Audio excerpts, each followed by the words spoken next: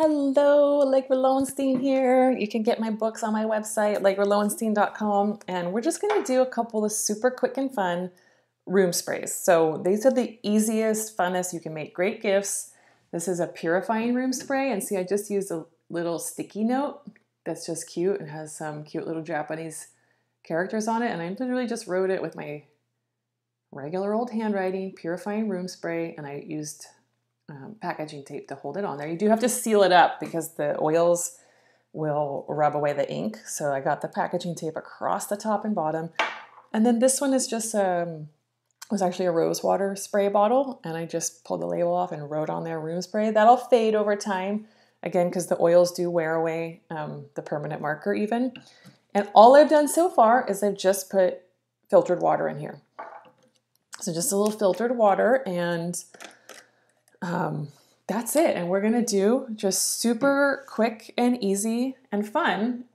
Once you get a collection going, it's very fun and easy to just play around and make room sprays. So I'm going to give these to my kids to put into their bathroom because it needs help.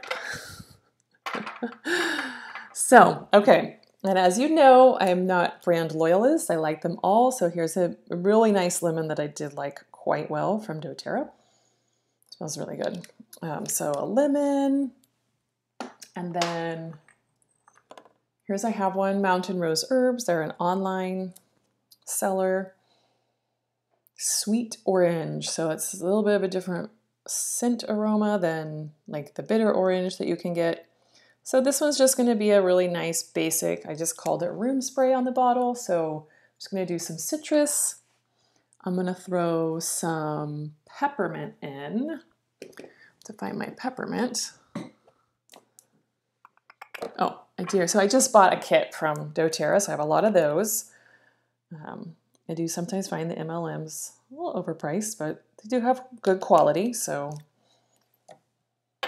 And it's just about what you like, right? So citrus, and you will need to shake it, right? So I don't know if you can see it very well, but the oil does float to the top.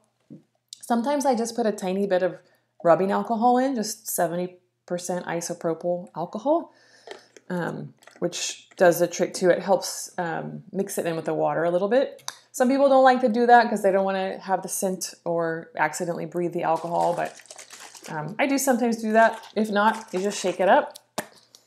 And that's all I'm putting in. It's just, oh, I got a little on my face. Not the blend you want to get on your face.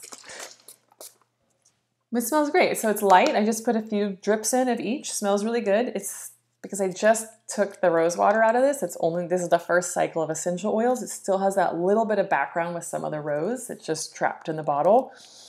So that's a nice, really mild room spray. So I love the big ones because I don't make them too strong. I can give them to my kids and they can have fun. They can spray them in their rooms. They can do what they want with them. And so then I'll make this one also just the purifying room spray. I'll make this one a little more concentrated, but I'm going to do some of the same stuff. I'm going to put a little rosemary, so making it purifying. We will be on TV if you come on here, so don't do it if you don't want to. And it'll just take a few minutes. I'll put a little rosemary. Rosemary can be strong. Again, this is the Mountain Rose Herbs, a really nice one. It can be pretty strong, so here's some Now. Again, this is available just at your local health food store. Now is a national brand. Put a little bit of extra of that. And I'm going to put in some spearmint, which is like peppermint, but it just, they just have different flavor profiles, not flavor, scent profiles. They're not the same. I feel like spearmint's a little lighter, if that makes sense, but it's that kind of crispy smell. Crisp, not crispy, not like bacon, crisp, fresh, a little bit compared to the peppermint. And I know I have a peppermint around here somewhere. Maybe I don't. Thought I did. Peppermint. Here we go. Peppermint is just a little deeper version of that minty one. So Almost done with this purifying room spray. I might just put a little bit of tea tree. I don't love tea tree. I used to, but go through phases. And a little bit of eucalyptus. Again, these are now. They're just from the grocery store, from the health food store. Don't go buy some random brand. Like sometimes I love Grocery Outlet, but sometimes they carry essential oils that I've never heard of, and I'm like, I'll pass on those. And that's it. And so with purifying, I might put a little alcohol in later. We're out of alcohol right now, so that one I definitely don't want on my face. And that's it. So super fun, super easy.